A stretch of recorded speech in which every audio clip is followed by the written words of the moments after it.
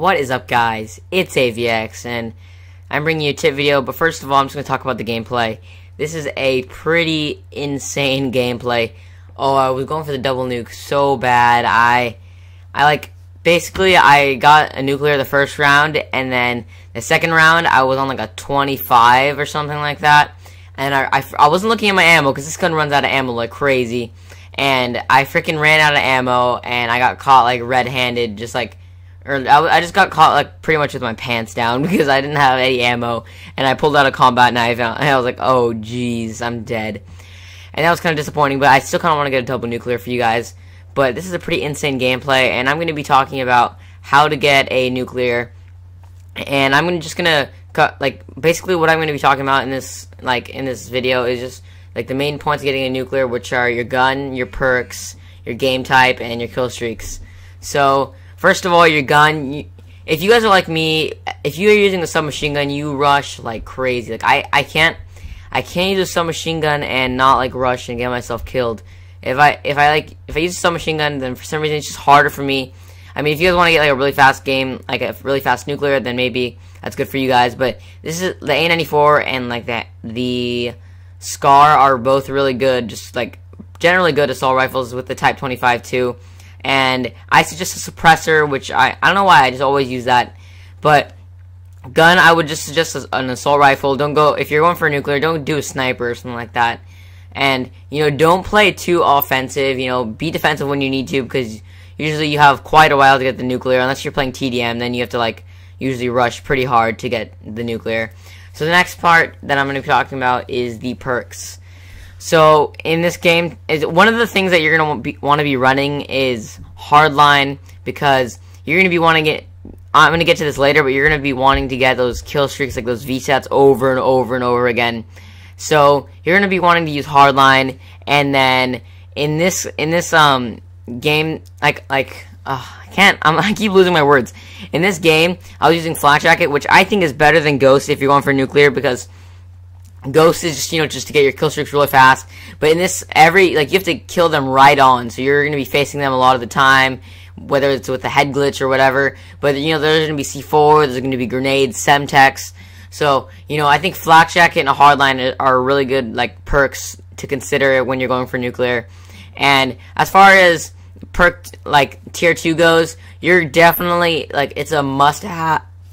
Sorry, it's a must have is Scavenger, because if you don't have Scavenger, then you're gonna run out of ammo really fast, like I do in this gameplay, even though I do have Scavenger. But if you're running around looking for a gun while on a high gun streak, then you're gonna be screwed. So one thing that you're definitely gonna want to have is Scavenger. And if you guys tend to face your enemies on face on more, or you just don't have the greatest aim, one other perk that I would definitely recommend, not without Scavenger though, if you want, you can use perk 2 greed for it, is Toughness. Toughness is a really good perk, and just to help improve your aim, and you don't flinch, which helps a lot, because there's a lot of flinch in this game, I've noticed.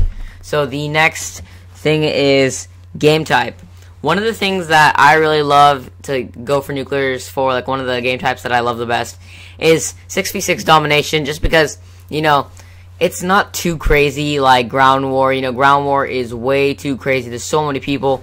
So what you're going to want to do is do a 6v6 game type. Probably not ground war. Ground war is kind of bad for it. And what I suggest is either demolition or domination. I like domination because the spawns are really predictable. It's just whatever flag that they have is where they're spawning. And there I get the nuclear, so it's pretty sick. Pretty sick little thing right there. But or demolition. Demolition is just going to be whatever bomb they have, or if they're on defense, it's just going to be at the bomb. They're always going to be spawning near their bomb site. So that's just really predictable too. You don't need to get super intricate like TDM, where you need the super intricate spawns. You need to know the spots. For those of you guys who just want to get a nuclear title, the calling card, then that's definitely one of the things that you're going to want to do. And if you guys enjoy this, I could do one on how to get a nuked out title also, if you would like. And the next thing is kill streaks. Kill streaks are probably the most important part of this, in my opinion. The kill streaks that you're going to want to run, I think honestly every time you should always run these kill streaks: UAV, VSAT, and EMP. Now let me tell you why. Okay, so these are all going to get you assist points. They're all going to get you assist points for getting them whenever anyone on your team gets a kill. So UAV, someone gets a kill, it's 10 points. And if you have them all up at once, it's 30 points every time someone gets a kill. So, like, every time, like, someone, like, your team gets 3 kills, that's, like, almost 100 points, which is pretty insane. I think I get, like, an insane amount of VSATs in this game. I'm not sure how many it is, but it is pretty crazy. And, okay, so UAV is just good to help you start off your streak. VSAT is insanely good because you're always going to know where they are. And one thing that a lot of people argue is they'll say, well, you should run counter UAV instead of VSAT, instead of EMP. But see, the thing is, counter UAV doesn't really do anything. It just jams the radar for a little bit. And, you know, EMP does the same thing, except for it makes the radar disappear and for longer. So that's better. And if they have any equipment or anything up, as you guys probably know, if you don't already know, EMP just, it destroys all their equipment and it keeps it offline for a while. So, if they have any equipment, you're going to get, like, a heck of points for destroying that. If they have, like, a care package, that's like 100 points, 150 points or something like that. And then, like, you know, it's going to shut all their stuff down. So, instantly, off the bat, you could get, like, 200 points just for calling it in. And then it lasts a while, and, you know, they can't really do anything when EMP's up. You don't have to worry about UAVs. That's why Ghost, really, you shouldn't run Ghost when you're going for nuclear, because if you're using EMPs, then, you know, you don't need Ghosts, because then when you get an EMP, they're not going to be able to call UAV in. In this gameplay, they call in UAV in, and I'm like, oh, you know what, I'm just going to call in my EMP, which is pretty funny. It's a really useful thing to use. Counter UAV is actually pretty pointless. It doesn't really do a lot. It just kind of helps you build your kill streaks, but not as good as EMP. And it's only one thing above, like one perk or kill streak. It's only 100 points more than VSAT. So those are like the definite kill streaks that you're going to want to use.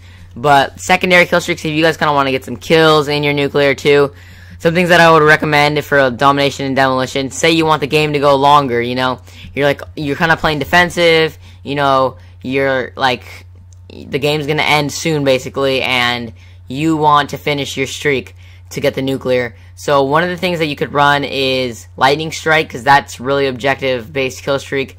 And, you know, if you don't want the other team capping the flag so that you can finish your streak, call in your lightning strike and they're off of it instantly. Or your Hellstorm missile also works. Guardians are good too. I'm trying to think. I think there's another like really, like sentry guns.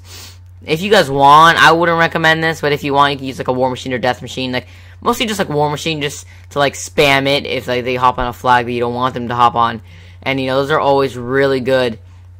Just like really good like streaks to run. But I think, in my opinion, that these are the best, because basically none of these matter to me as much as the VSAT does, because the VSAT basically just does like so much work, because you can tell where they are all the time, and these kill streaks make sure that you get as many VSATs as possible.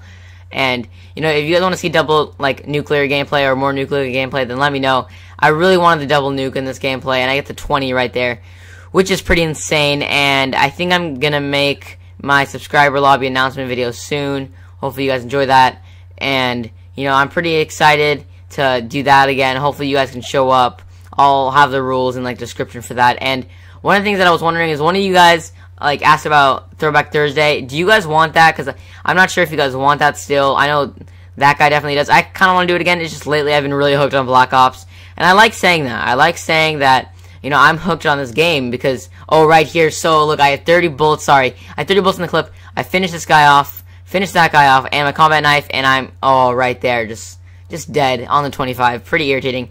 But if you guys want to see more Throwback Thursday, let me know if you want to see a MOAB, because, you know, it wasn't getting the most views, the most likes. I enjoy doing it, but I just want to know what you guys think, because I've just been really hooked on this game, and it's so fun to say that I'm still hooked on this game, and it's March now, and that, like, you know, I have not gone through a period where I'm like, you know what, I hate this game. Really, the only points where I've said I don't like this game is because of lag.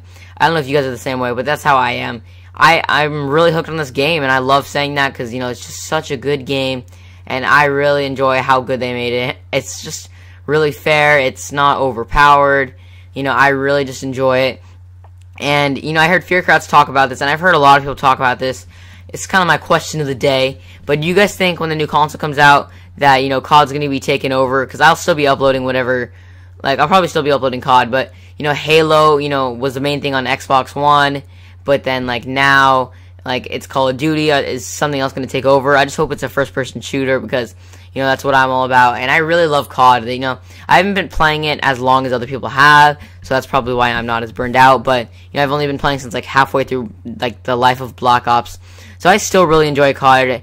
I want to know if you guys are enjoying this game. Let me know. Leave a comment. I hope you guys enjoyed this pretty beast gameplay. And tell me if these tips helped.